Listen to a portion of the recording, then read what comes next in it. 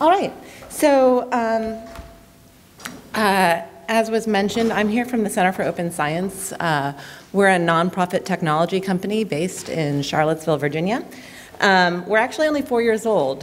We were just named Startup of the Year by the Charlottesville Business Innovation Council. And our mission is to improve the openness, integrity, and reproducibility of scientific research. And through that, what we're hoping is, so what we want to do is we want to change the culture and incentives that drive researchers' behavior by building infrastructure that supports research and also addressing the business models that dominate scholarly communication currently.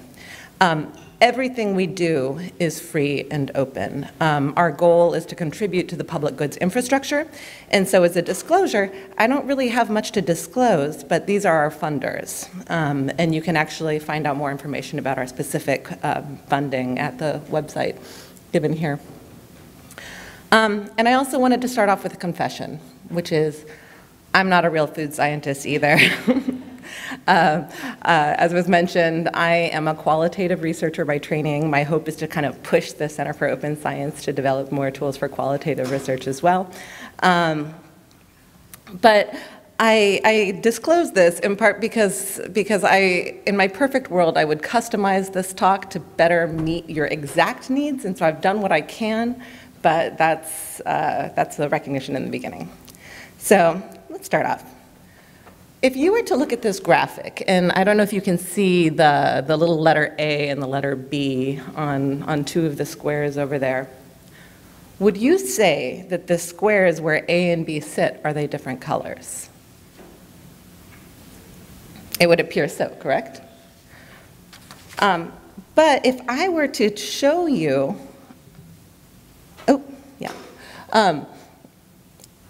a different graphic, they are actually, in fact, the same color. So what you see, why you interpret it to be different colors, is based on what we know of the world. Your brain is doing exactly what it should be doing. It's interpreting it based on what we know, our knowledge and assumptions about how it works. So we know that there's this local contrast in the grid, there's this 3D column shape there with a right floating light source that's giving a blurred shadow, and all of this information our brain processes to say that, that in fact that these should be different colors when in reality they're quite much the same. In the same way, we take these implicit biases and understandings of the world, our subjective knowledge of the world, and it applies to our research. So this slide, it's taken from 538, but it's based on research that was led by my boss, the executive director and founder of the organization, Dr. Brian Nosek. And this is a study that they did looking at how often red cards were given by soccer referees to light-skinned versus dark-skinned players, and whether or not there was a bias on the part of referees when they were distributing red cards. And so what Dr. Nosek did is he solicited volunteers, and they had 61 analysts divided into 29 research teams. They were all given exactly the same set of soccer data, and each team was invited to develop their own statistical method for analyzing this data set. There was no case of fraud here. There was no misconduct. Each team actually shared their analysis strategy with others and got feedback before continuing forward. But what you can see is that there is actually a massive, massive difference in the results that were achieved by the different research teams. So despite analyzing the same data, 20 teams concluded that the soccer referees gave more red cards to the dark-skinned players, and 9 teams found no significant relationship between skin color and red cards. So when we do data analysis, this isn't some art that's engineered to trick our minds. This is the reality that the perspectives and experience that we bring to our data can end up significantly impacting the results that we achieve. And all of this kind of goes to speak that research is hard, but context is important. And so when we're talking about openness and transparency, it's those type of results that speak to our need to have a more clear dialogue about how people achieve the conclusions that they achieve with the data sets that they're working with. Our social system, it's a complex web of shared expectations and understandings of right behavior. And in science, it's no less true. So when we're talking about norms in science, we're talking about values that are mostly implicit, unexpressed, or that we take for granted. And so I'm going to walk us through a study that was done by Anderson et al., looking at how serious the issue can be within the field of science. So they were basing their work, they were building on the work of Merton from 1942, in which he identified 4 norms of science, which was later built on by Mitroff from 1974, and he identified counter norms. So the first norm of science is openness and open sharing, that making our process public and being transparent about what we do is a good thing. The counter norm to this would be secrecy, that I want to keep my findings secret. I want to hold them back until I can achieve some sort of reward from that, whether it's publication or some type of patent or develop some application. Before anyone else can get it, I'm going to keep all of my information secret. The next norm, universalism, that we're going to evaluate our research on its own merit, that the quality of my work will speak for itself. The counter norm to this is particularism. We evaluate the research by the reputation, maybe of the researcher or the lab, what's come before. Disinterestedness, that I'm doing this work because I'm motivated by knowledge and the discovery. And then with self-centeredness, it's treating science as a competition. I'm doing this because I want to get ahead. What I'm doing is all about beating the other person to the punch. The positive norm, organized skepticism. I'm going to consider all new evidence, even against my own prior work. Just because I've developed some theory thus far in my career doesn't mean that if I found evidence contrary to it, that I wouldn't publish it and report it and be open about that process. Organized dogmatism, it's saying, no, actually, my career and my tenure matters more at this moment, my advancement. And so when we're thinking about norms and counter norms, quality versus quantity, this has a lot to do with what we believe, but then it also has significance for how we behave. So what Anderson et al. Did is they interviewed over 3,300 researchers. And they asked them, or they surveyed over 3,300 researchers, early career and mid-career. Early career is, recent postdoctorates, and mid-career having just achieved their first R01. And they asked them what they believe in, if they endorsed either the norm or the counter norm. And this is what they found. So if you look at the long gray bar, that is the survey's responses, their belief in the norm. The gray striped, the smaller gray striped band is their kind of 50-50. It was all, the norms and the counter norms were put on different scales, and so if they had kind of a mixed belief, then it was the gray stripe bar. And the black bars, you could see very few people actually endorsed the counter norms and believed in the counter norms for themselves. Okay. So that's what they believed. Now, if you ask them then what they did, this is how the researchers reported them. So you can see there's a little bit of a shift. They say, well, I believe this. This is the scientific ideal that I'm working toward or that I would like to see in the world. But reality has intruded, and this is where I am. This is how daily practice actually looks for me. Okay. Well, that's how you believe, and that's what you do, but what about everyone else? What are they up to? And that's where things get kind of interesting. Because others, your perceptions about what other people do, the researchers reported that others were big liars, cheats, and thieves, right? And what we're seeing here is that when we believe that other people are engaging in these counter norms, and we have all these incentives to publish, to self-promote, to get tenure, to win grants and advance professionally, and we believe that everyone else is engaging in these counter norms, that starts changing our own behaviors as well. And so this is something that's significant. There are a lot of barriers to people engaging in the scientific ideals. You know, there's the perceived norms, of course. There's motivated reasoning. There's, you know, that can impact my understandings of how the results work. Like, I think that things are going to turn out better, or people who do this type of work generally find this, and therefore I'm going to do this because I'm going to succeed better if I engage in these behaviors.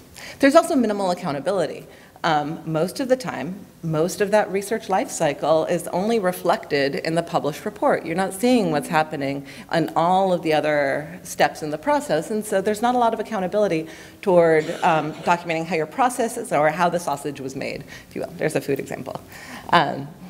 Concrete rewards beat abstract principles, and then also just the simple fact that I am busy. It's hard to clean up my data. It's hard to get things out there and ready in such a way, especially when there are norms that are working against this in my field. So we're going to talk a little bit now about open data. So what is open data? Well, at a general, most basic definition, we could say that open data is data that could be freely used or reused, but we shouldn't think about a definition of open data in terms of absolute terms, because it varies by discipline and it varies by context. And this is because of the potential privacy issues that exist. So why? Why should we have open data? First, it can improve reproducibility and replicability.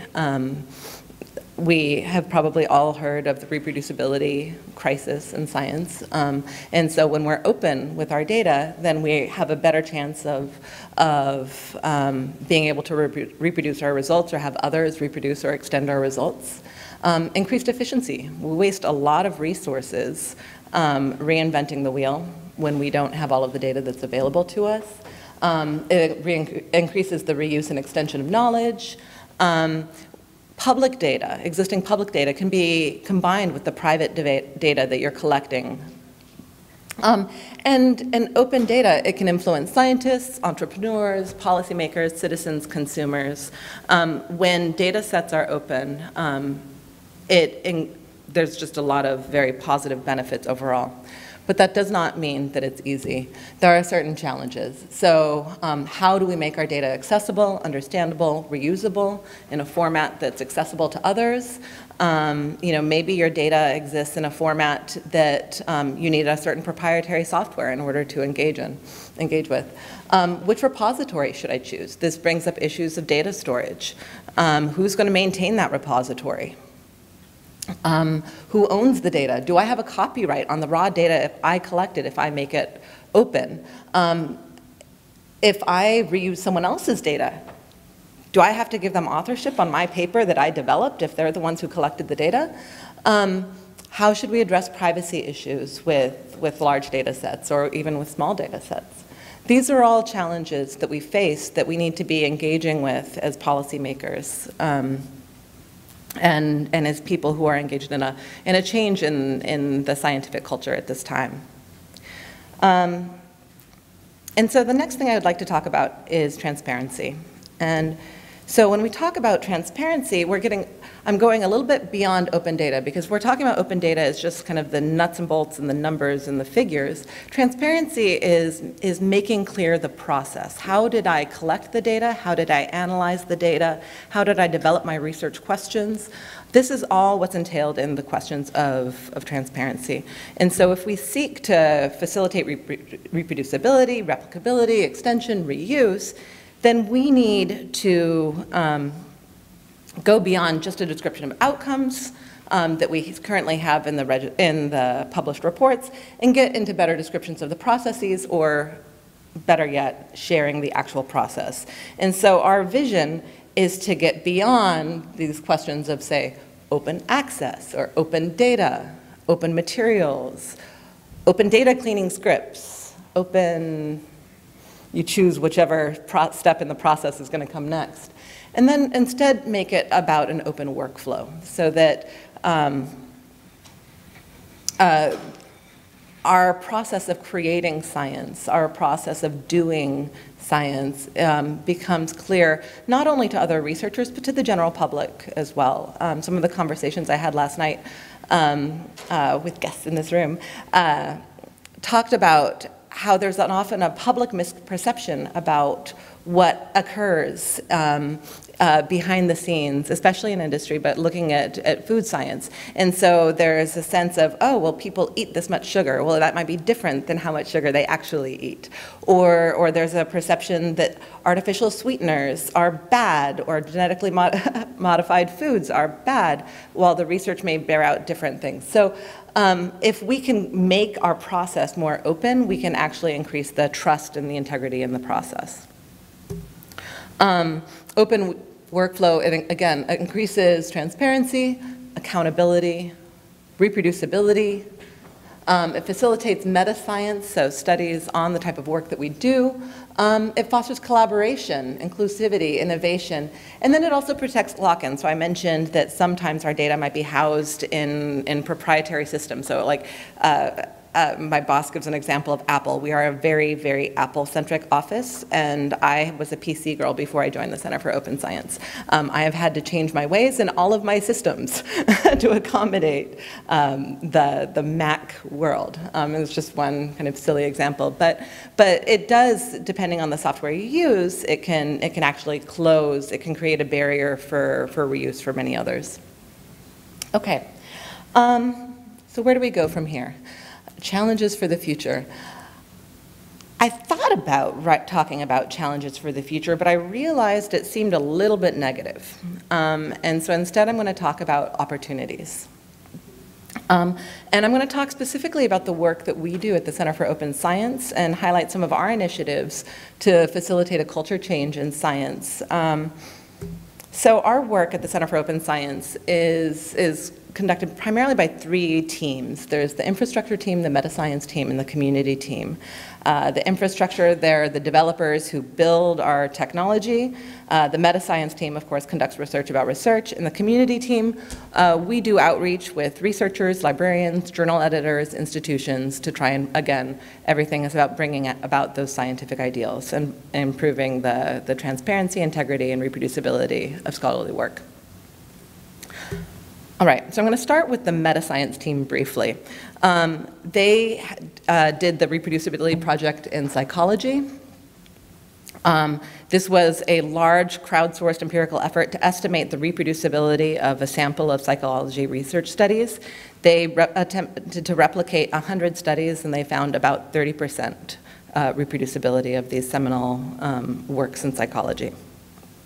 Now I've lost my mouse. Okay.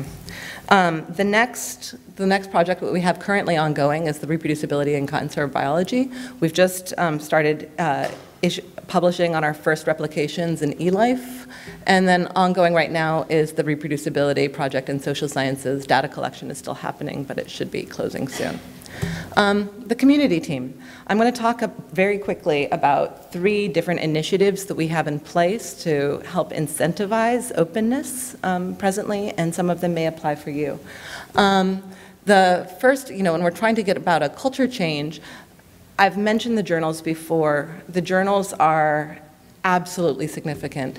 And so one of the things that we're trying to do is encourage the journals to incentivize openness as part of their process. And so in 2014, a meeting was convened at the Center for Open Science, and it involved journal editors, researchers, kind of leaders within the field, funders, a variety of stakeholders to develop a series of guidelines. And so they came up with 8 policy statements that are about increasing the transparency and reproducibility of published research. And they're agnostic to discipline, there's a low barrier to entry, and they're modular. And so the idea is that you might be at one level in a particular guideline, but at another, in a different standard. So there are the 3 tiers. The level 1 tier is that the authors must disclose if they engage in some action. Level 2 is the authors must share, although there are exceptions permitted. And then level 3 is that the journal or the third party will verify that the standard has taken place. So right now we have about 3,000 journals who are top signatories and over 60 organizations. I went through our top signatories of journals, and these are some that might apply to you. But if you go to our website, you can find more about the specific journals. To become a top signatory, the journals express their support for the principles of openness, transparency, and reproducibility. They indicate that they are expressing interest in the guidelines, and they commit to conducting a review within a year of the standards and the levels of adoption that they're going to assume within their journal or their organization. So those are the top guidelines. Tied to this, also working with journals, open practice badges. The first journal to institute open practice badges was Psychological Science. And what the badges are, it seems a little silly, it seems a little corny that you're having a badge that you're putting on your published materials, and it can indicate whether you have open data or open materials or that you pre-registered. But it actually had a significant impact on behavior, and so we conducted a study of what happened when Psychological Science implemented the open badges in 2014, and so that's the kind of the red dashed line down the center there.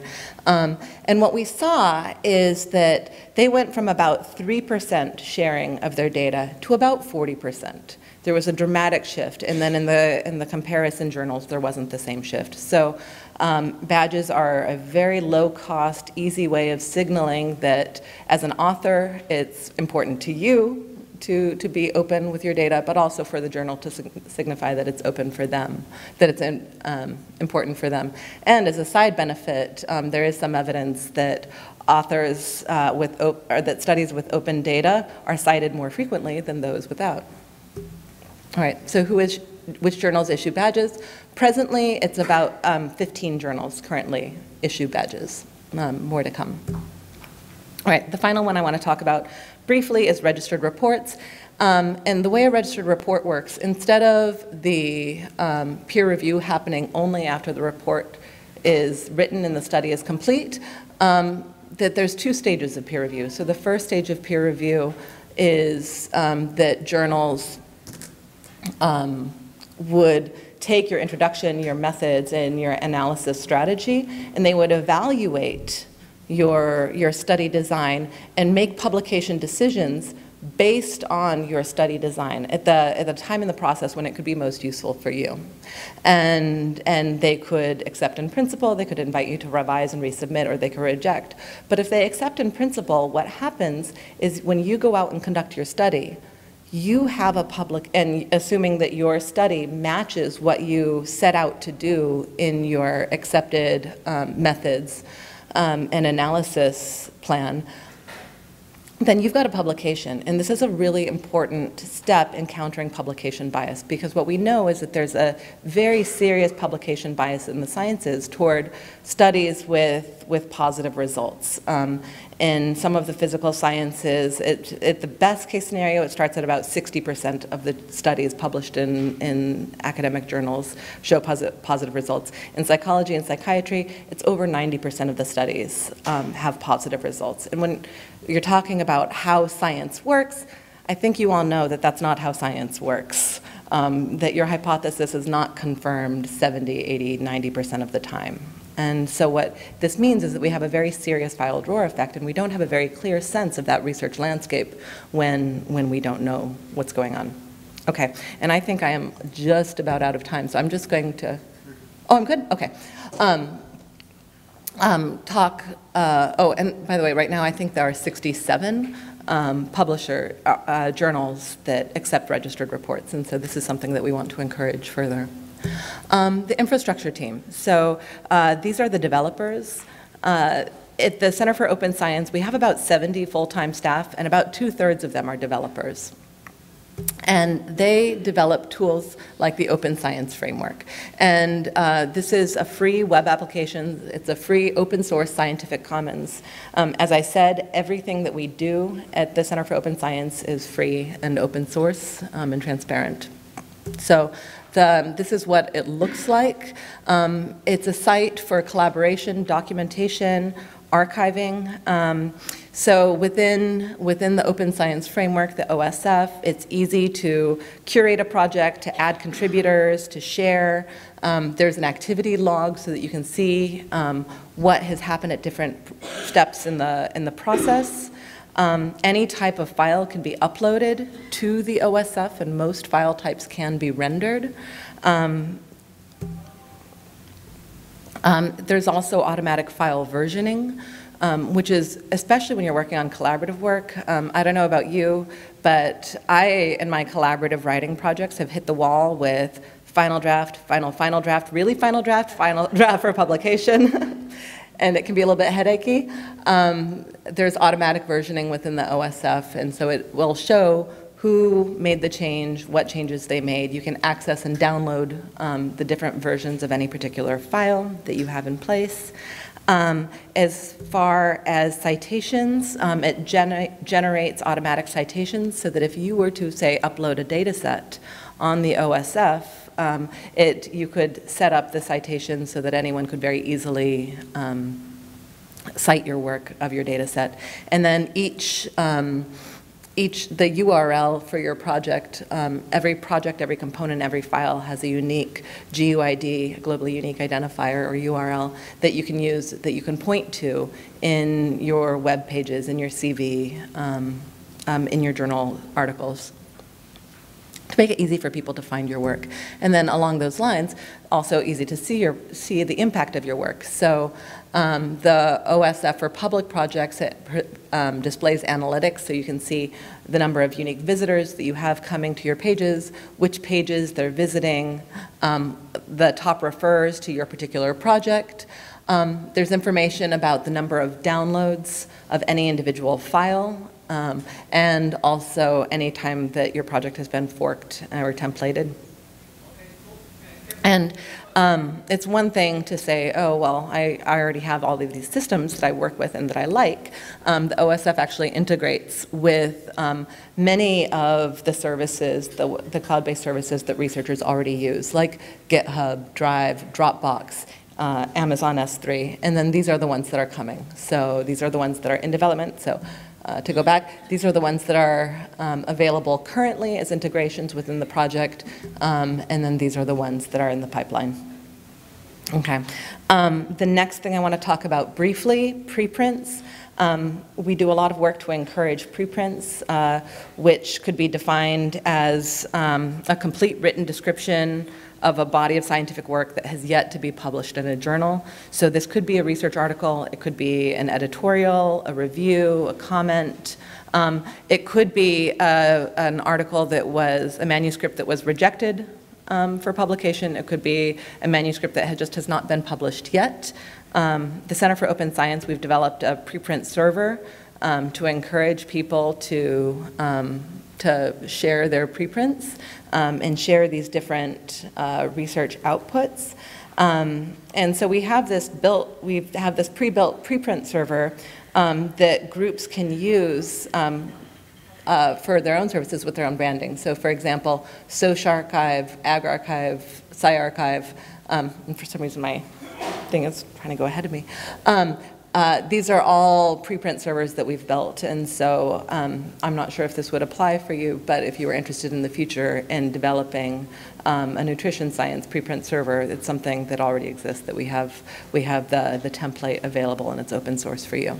And all of these materials are actually then cataloged in the share service. And so if you go to share.osf.io, it's a kind of like an open source Google Scholar. And why is this going? Okay.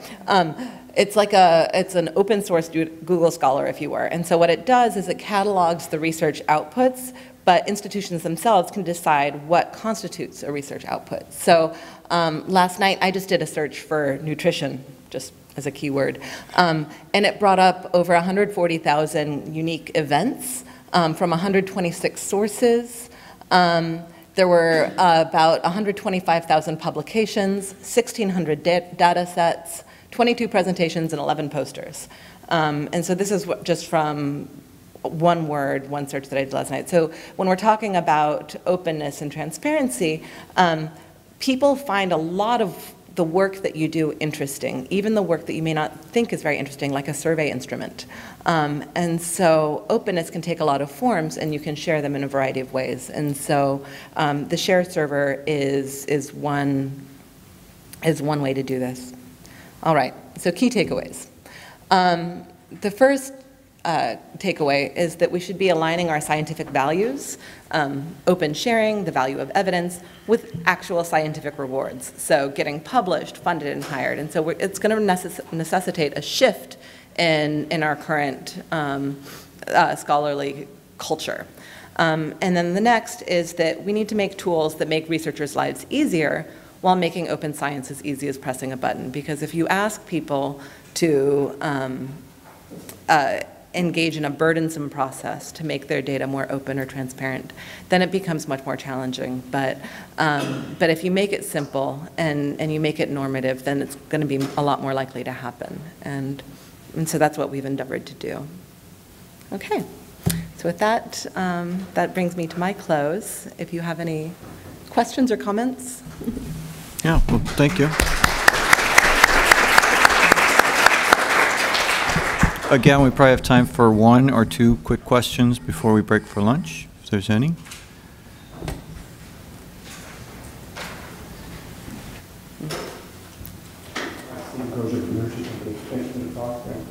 Really interesting, but just your thoughts in terms of concern. I really like the idea of data being open to everyone. Mm-hmm. The one thing about science is it requires a little bit of, there's a reason why there are journal editors. Mm-hmm. Hopefully there's a reason why there are journal editors.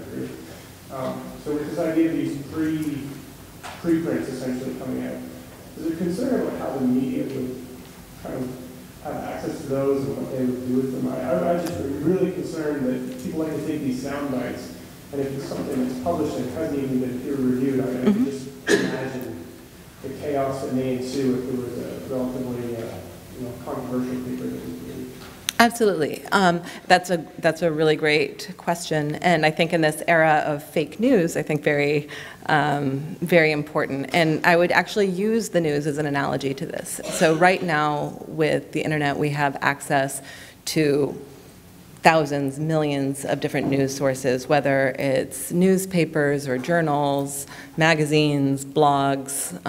There's or just listservs where people can get information. And there's an important job that happens in filtering those sources of information. And I used to teach undergraduates, and I had spent a lot of time teaching them what was a valid source and what wasn't for citation. And I think in the same way we need to do that with preprints and other scholarly outputs. And it's not that we want to eliminate journals. I think journals have a very important place in the scholarly ecosystem, but we want to change their role. So instead of being the kind of the ultimate gatekeeper who decides whether someone gets published and therefore is likely to attain tenure or a grant, that instead that they are measures of quality. I'm trying to think about how to speak more clearly.